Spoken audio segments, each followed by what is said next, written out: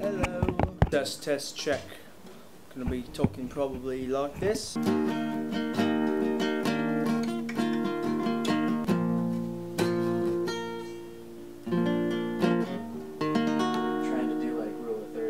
My name is Cord Dangs, and I compose stock music professionally.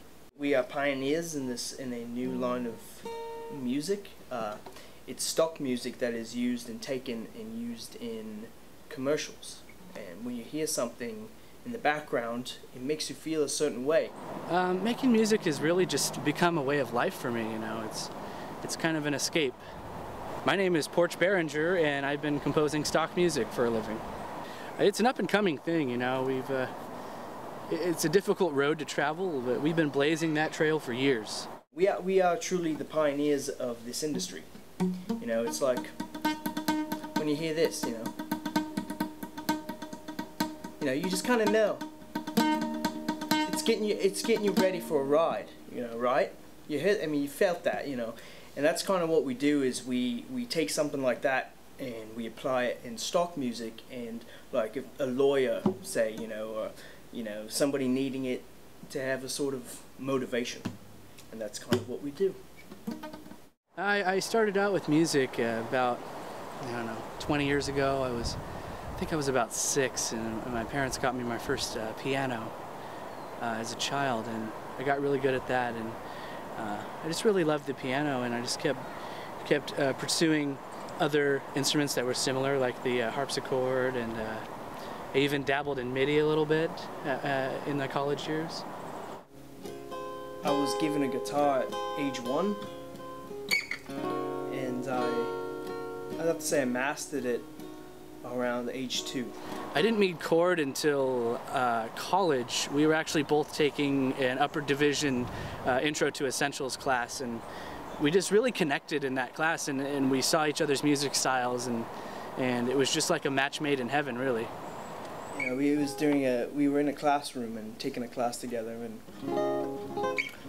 you know, I feel it was almost kind of spiritual.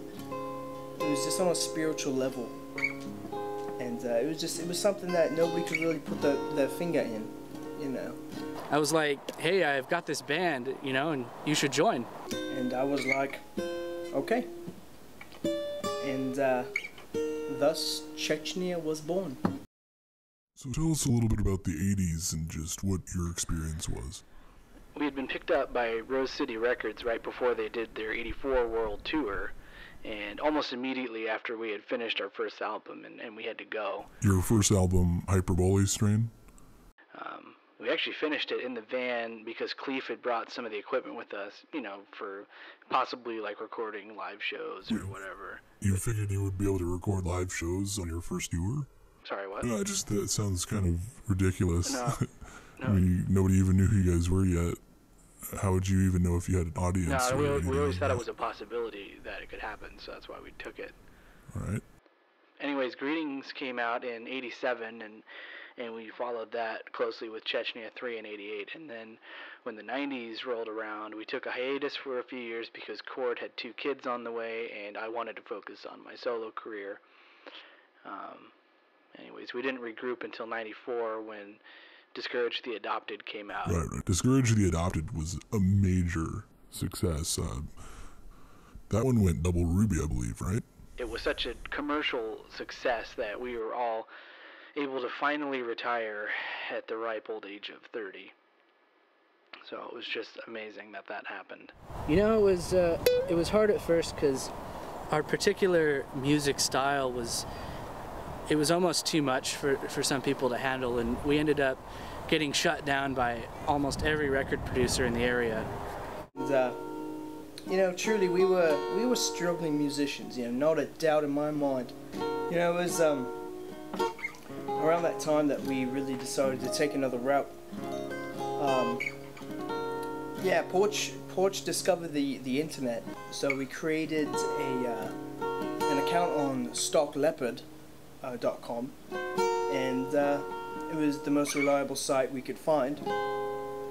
It didn't charge very much, and you know, we just we really hit it off, and we figured it out. We were making around like 10 songs a week, or maybe 20, and we couldn't have been happier. I guess the hardest part was, you know, the pay wasn't great, you know, and I wanted to get that point across. You know, the pay was quite awful actually, and but you know, we continued to do it anyway. You know, we dug deep. You know, that's just what we had to do.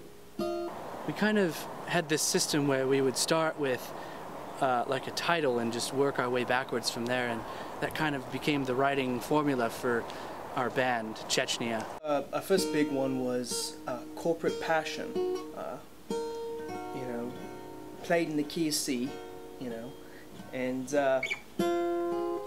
it's kind of more for lawyers primarily, you know, just kind of the law enforcement even, and yeah, that's one of our bigger ones. And another one is Proportional Discharge. One of my favorite songs was called Panther Squad, and it was actually more of an upbeat song. We really had a lot of fun making that one. And that one's got like 20 hits now or something like that. Cincinnati woman, she gave me a fright. Cincinnati woman, she... Yeah, that was an opening song that we often did. So this is my studio here. This is really where all the magic takes place. You know, I've got my speakers and my monitors and you know, the MacBook Pro with GarageBand, because that's really all you need nowadays. You want to see what I'm working on lately? I got something going on here. This is it's kind of an indie trance piece that was kind of inspired by dinosaur noises. So we called it Velocirave.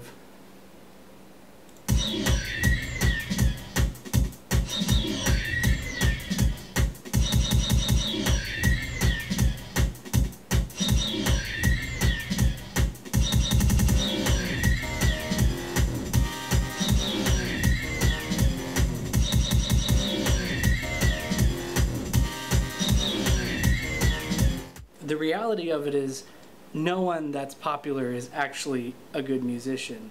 Like, in fact, I'm an awful musician, but I've made it this far just based on sheer will of power. Just the fact that we are doing this is a miracle in itself, and people will buy our awful music because it just so happens that that is the standard right now. So we've kind of just fell into this good niche in the 80s and before that. Musicians actually had to be talented and had to have good singing voices, and they had to be good at what they did in order to make it big in the music world. And nowadays, like, that isn't a thing anymore.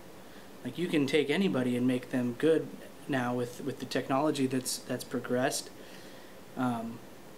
It's amazing. And now what the producers do is they will use their technology to take awful musicians and turn them into good musicians, so that they can then focus on that musician's look and image more than anything else in order to make more money. You know, it's such a rewarding profession. You know, we get to wake up, get our coffee in, get our instruments, make music, you know, then that other people can then download freely without giving us a single bit of credit.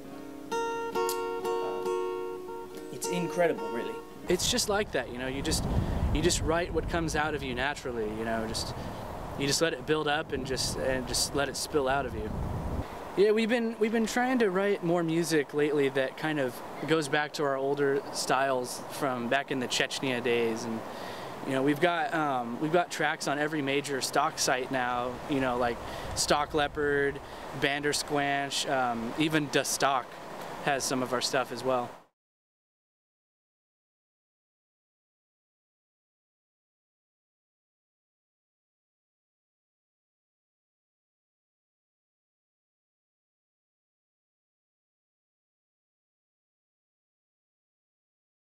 You know, it's been really hard for Porch.